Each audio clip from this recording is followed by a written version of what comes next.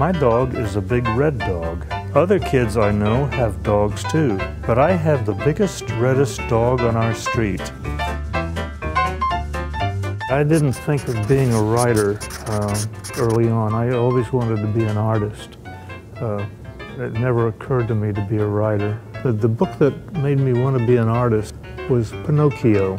The illustrations were done by an Italian artist in black line work, and they were just beautiful. I kept going over those drawings time after time.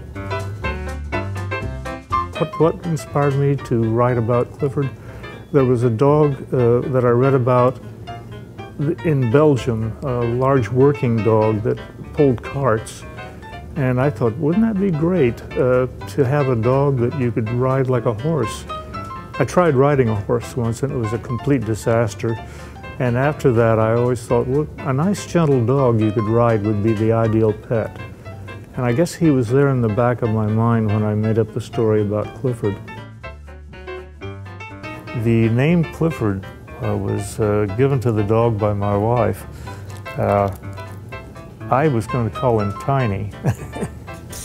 And she said, well, you can't call him that. So I said, well, you name the dog. And she went back to her childhood and took the name of an imaginary playmate, and she named the dog after Clifford, the playmate.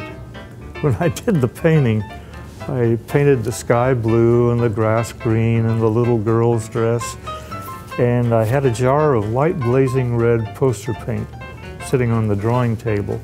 And I thought, well, maybe being big isn't enough. Maybe if he looked like a fire engine, that might be a little special. So I put my brush in the red paint and I made him bright red.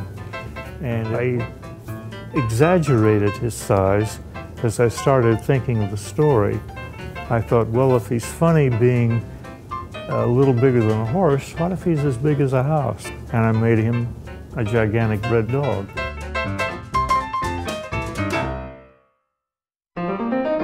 Anytime you do something creative, there are going to be people that don't like it. And this may hurt sometimes, but if you believe in what you're doing and stay with it, it can be very enjoyable.